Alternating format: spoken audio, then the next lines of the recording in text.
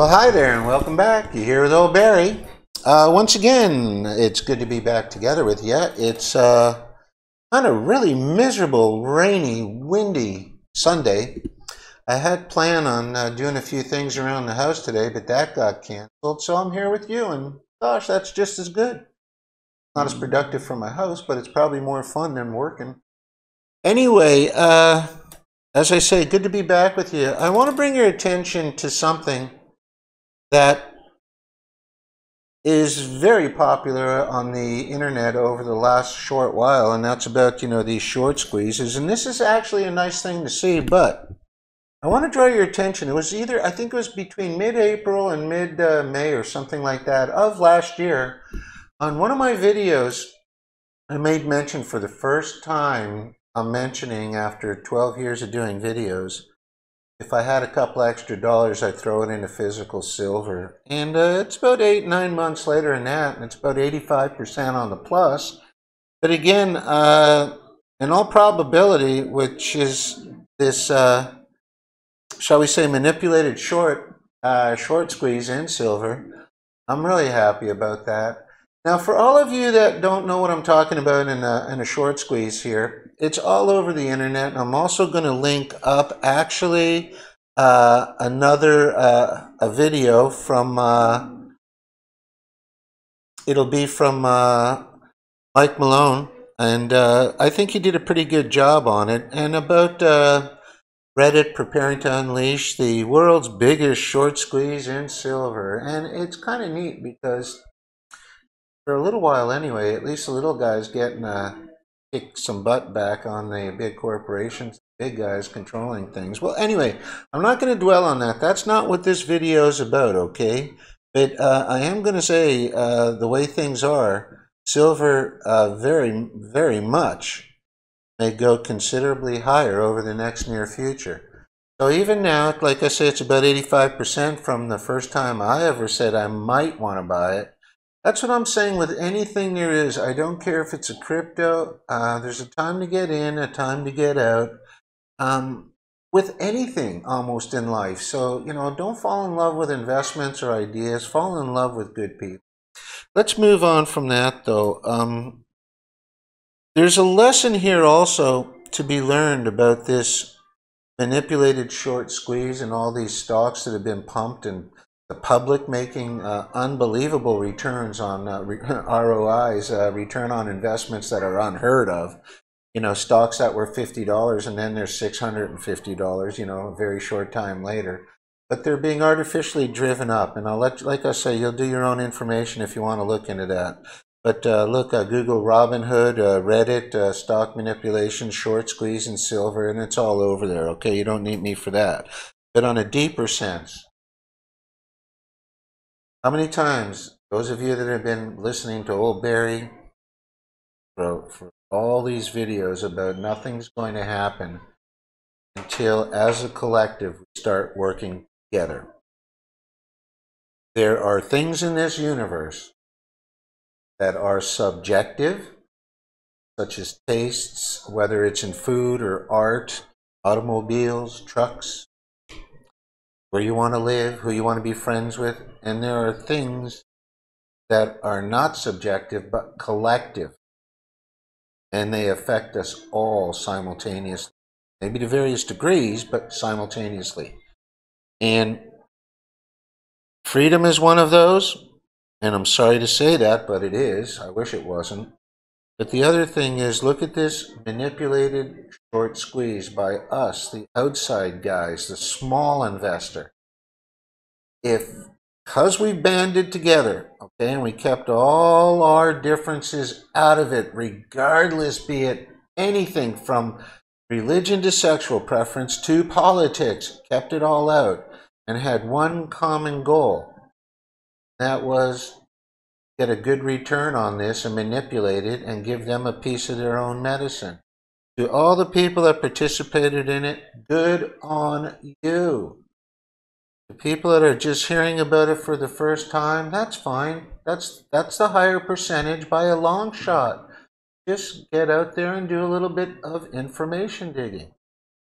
Another thing I want to remind you, when we made that an idea about buying physical silver back then in April, May, or early June maybe of last year.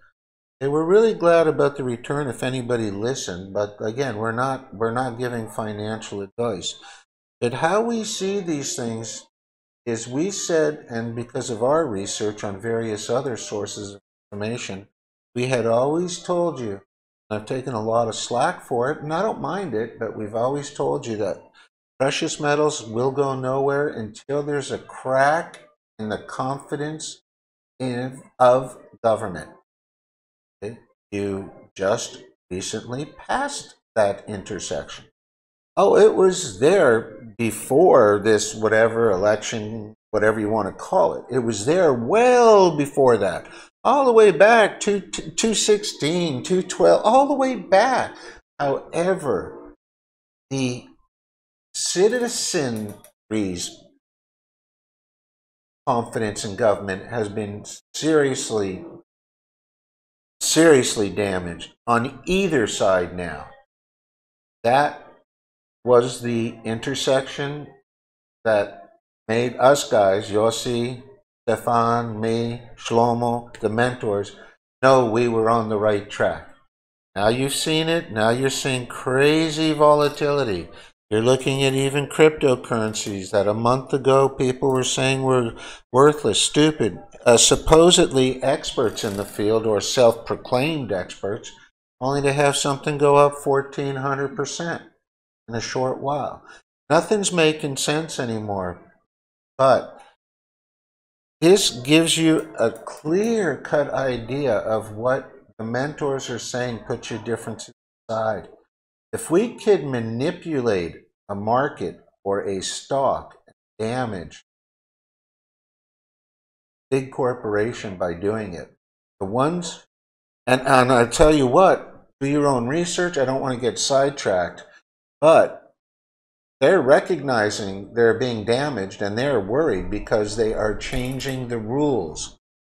The controllers will always change the rules. No different than a 5-year-old spoiled child who's losing a board game, and because they are losing, takes their hand and swipes the whole board and all the pieces all across the floor. This is the mentality you're dealing with. It makes no difference that they have that much wealth, power, and control. The mentality you're dealing with is that of a spoiled child. Very difficult to think as an adult and recalibrate to think in that type of environment, okay? But it clearly shows you, this is good news, what we can do whenever we do. Light this tinderbox, go through the violence, and catch it on the other side, what we're capable of doing. So I am no negative person when it comes to, like I say, you're only trying to figure out how bad will it be. Okay, now last before I close, because I do have to still do a couple other things. Just going out to everybody, but primarily I want to talk to my Canadian subscribers, and that's a fair number, you guys. Old Barry's known since about a week before New Year's what was going on here with old Justin Trudeau. I never got so much as one email from any of my Canadian subscribers, and I'm quite shocked about that. So I guess most of you aren't aware of it, but as of January 1st, 2021, Justin Trudeau. I'll pop it up in the corner here. Leanne will put links on both of them, but Justin Trudeau canceled all the currency. It is no longer a legal tender. I'm reading you the last paragraph. This is from a source I use quite regularly. It's one of the most reliable sources there is. We knew about this was going to be done behind hours during holiday times and stuff like that while people weren't looking, like it always is. What else changes but the technology? Anyway, so just as you understand what I'm saying here, the tender, it is no longer legal tender, your Canadian paper money. Okay? This is, however, only phase one of a multi-phase transition. Phase 2 is going to be, there will be a time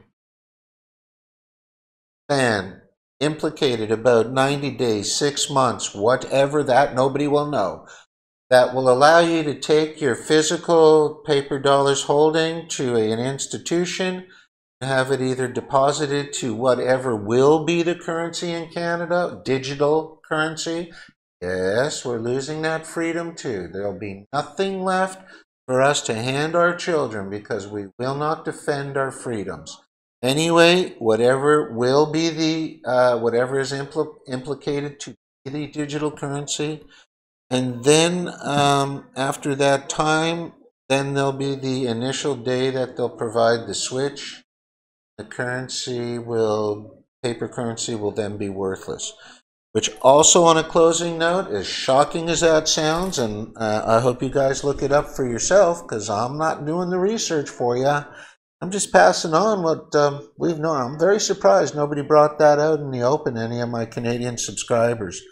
But anyway, on a final parting note, because I do have to do a couple of things as well, I want to touch base on the next video on some good news. Everything is, like I say, I'm biased with old Barry. And there are many groups that are coming out of the woodwork now. Europe, Canada, and America. Australia is coming up. England, well, part of Europe. Like I say, really sizable numbers protesting these useless, ridiculous lockdowns and wanting to open their businesses, wanting to get back to work, and wanting to get back to earning a living because it is slowly killing them. And anyway, at this point, anybody that can't see so much more damage and death has been done than this silly old manufactured potency level of a real virus, which was not deadly, is beyond hope at this point. But we deserve what we're getting as a collective, and that's why I say if we're not all free, nobody's free. But anyway, I've got to get going. I'm going to touch base on a couple of these information sources about the amount of these open back up petitions, and it's great to see. It's exciting, and I'm all for that. I hope you guys are too, and I hope you'll start supporting it a little bit more to the best of your ability. Okay, guys, we'll talk to you soon. It's old Barry NDR, and moving forward and onward, we'll talk to you soon. Bye.